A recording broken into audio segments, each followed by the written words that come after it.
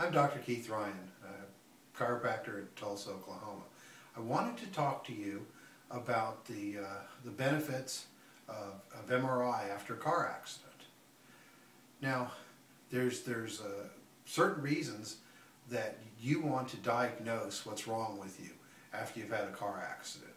Ordinarily, at least in Oklahoma, you've got about 2 years before you file suit. So you either have to settle or file suit. So it's important to know what's wrong with you in a timely manner.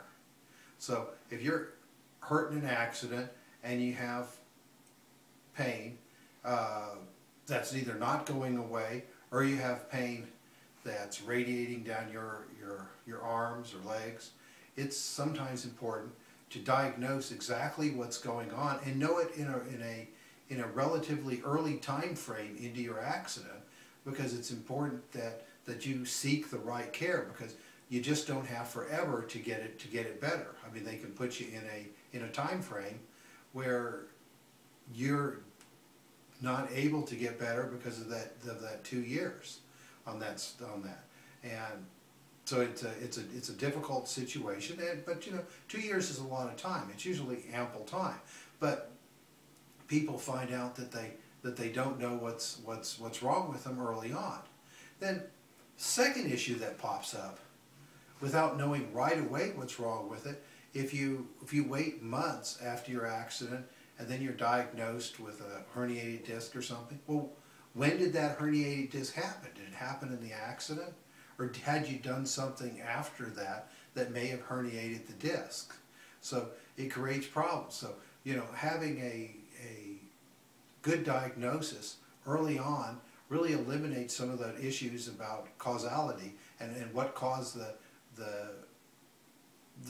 disc, or what caused the tear, or what caused the problem in your neck, or, you know, is it hurt from the accident? Is it hurt from something else across there?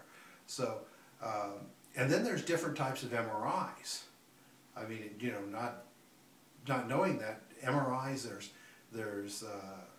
are registered in power. A lot of the open MRIs that you see are usually like a half a T, and then the most powerful MRIs are like 3T.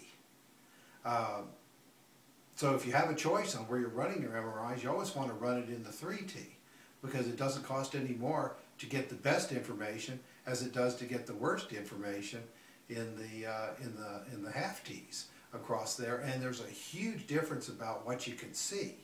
I mean, if you're running in a 3T, you can virtually see everything that's going on. I mean, it's just an exquisite picture. And the half T doesn't have near the vision that the other one does. So, hope I explained a little bit about why you'd want to have an MRI after an accident, and its importance to diagnosing and treatment in your case.